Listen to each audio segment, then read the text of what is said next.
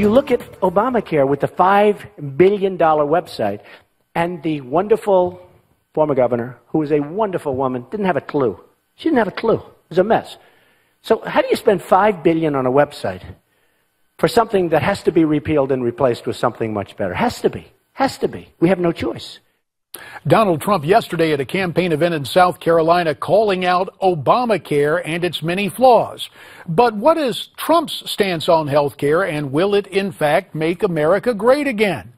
Let's talk about it. We welcome in from New York City, health policy expert and the one-time lieutenant governor of the Empire State, Betsy McCaughey. And joining us from our Newsmax newsroom, Wyatt's Newsmax deputy health editor, Nick Tate, who is the co-author of Da Vinci's Baby Boomer Survival Guide. To you both, welcome. Betsy, Trump has called the Affordable Care Act a big lie. What is the primary reason Obamacare is so unaffordable? Well, the primary reason is, of course, that the Affordable Care Act made a lot of promises it didn't deliver, including, you'll see it was supposed to save money, the premiums have skyrocketed. But here's the point of Trump's plan, and this is really what we have to get after.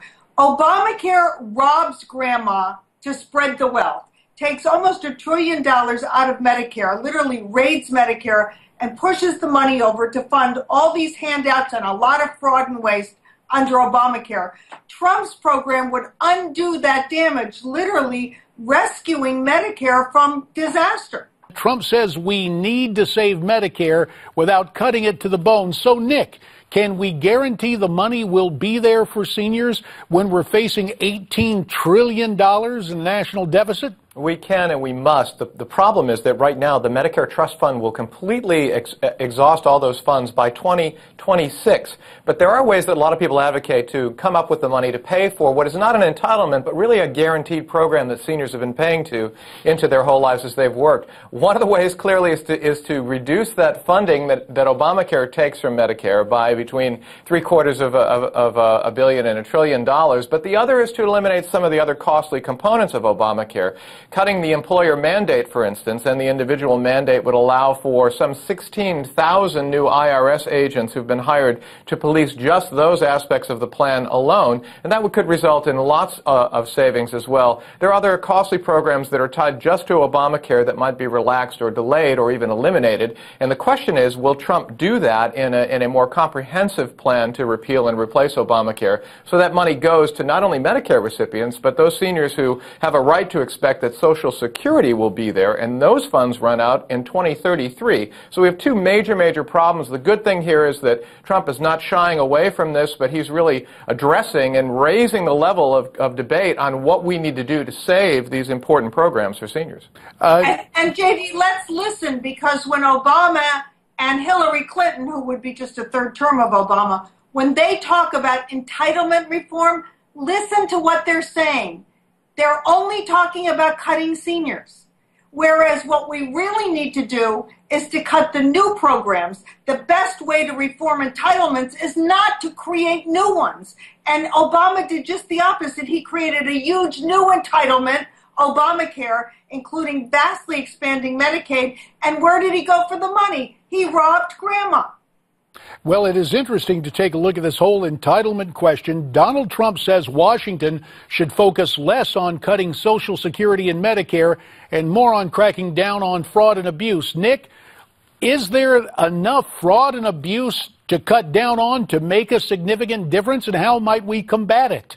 The Anti-Fraud Task Force, which is a nonprofit, nonpartisan organization, estimates that about 3% of all health care funds are lost in waste and fraud and abuse. That's about $60 billion a year. So if we tightened restrictions on doctors and raised penalties on those doctors that are billing for either phantom patients or phantom conditions, we could produce tens of billions of dollars that would actually go toward patient care. As we know in Obamacare, there are also problems with waste and fraud. There was a recent recent report by the General Accounting Office that found that something like a dozen patients that were just phony patients were able to get federal subsidies through this sort of secret plan that they put in place, this investigation. And to that end, Let me tell you something. If 11 out of 12 people who checked into Trump hotels or rented apartments in Trump buildings were scofflaws who weren't going to pay, Trump would be onto it right away. But the U.S. Congress does nothing because it's not their money. It's our money.